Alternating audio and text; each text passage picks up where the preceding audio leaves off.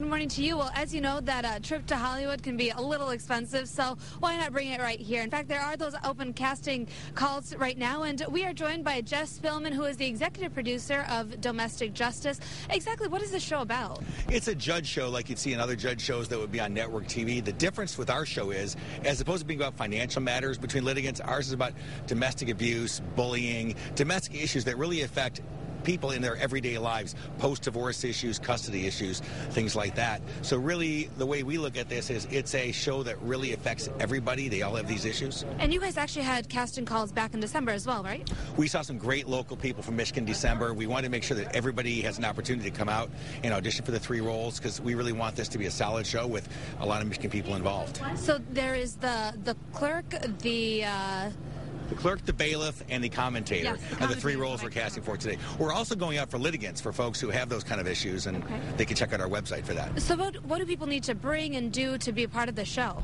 A headshot would be very helpful if they have a resume, if they have any acting background, any theater background, any type of speaking or even voiceover type background. That'd be great to bring. If they don't have a headshot, we do have a photographer who will be here on site who can do headshots for them for a minimal fee. But really the headshots would help us and just come here with their chops today. Now, is it available for people who've never done this before? I mean, I know some actors in my life who, they're actors in my life, but maybe not professionally. We are looking for anybody and everybody who thinks they have the skill it takes to help be on our show and to take one of those 3 roles. We really want to make this a Michigan-focused show. It's going to shoot here in Michigan. I'm sure the premiere will be here in Michigan, and we're using all Michigan crew, all local people. And we actually have a Michigan guy right here with us. Tom, December, you are an actor who got out here, guys, get this, at 7:30. The doors don't even open until 9. Why'd you get out here so soon? Well, I just wanted to make sure that I had an opportunity because I know this thing was being broadcast a lot, so I'm sure a lot of people are going to show up and the lines are long, so I just want to have a shot at getting the opportunity to read a script and hopefully get this. And you came prepared, too. You've got your resume, your headshots and everything, right? Yes, I do. Can we get a look at them? Sure.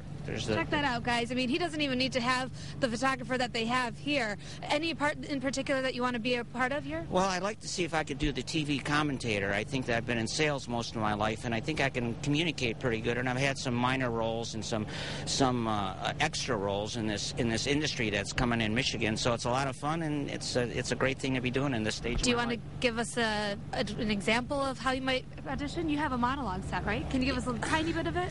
Well, I could do a little bit of it. It's from a 1945 movie with Ray Milland called The Lost Weekend, and it's a story about a guy who's telling his bartender why he drinks the way he does, okay? So he just...